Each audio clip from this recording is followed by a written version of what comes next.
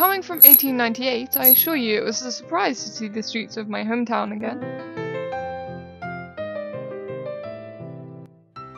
Excuse me, what year is it? It's 2023. But then, it was a surprise my time-traversing contraption had worked at all.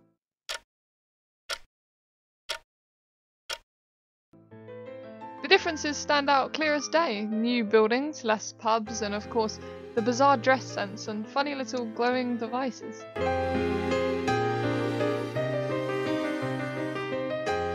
Women can even do both. I mean, I knew we'd get there eventually.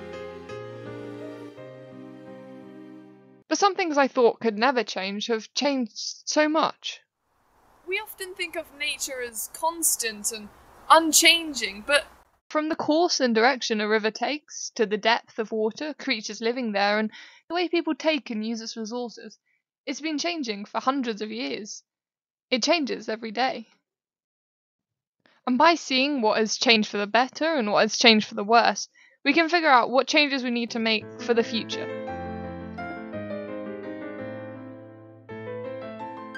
Join me and we'll talk about Hitchin swamps, Baldock slums, pollution, platy helmets, with honourable mentions of cheese making, lawnmowers and watercress.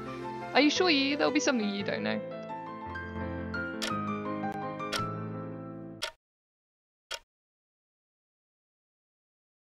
Hey, so as my 6th form EPQ project, I'm making this set of 3 different videos to talk about streams and history in 3 locations in Baldock, Ashwell and Hitchin.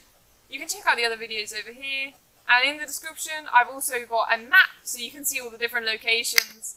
I've also got all my sources there, in case you don't think I'm actually a time traveller.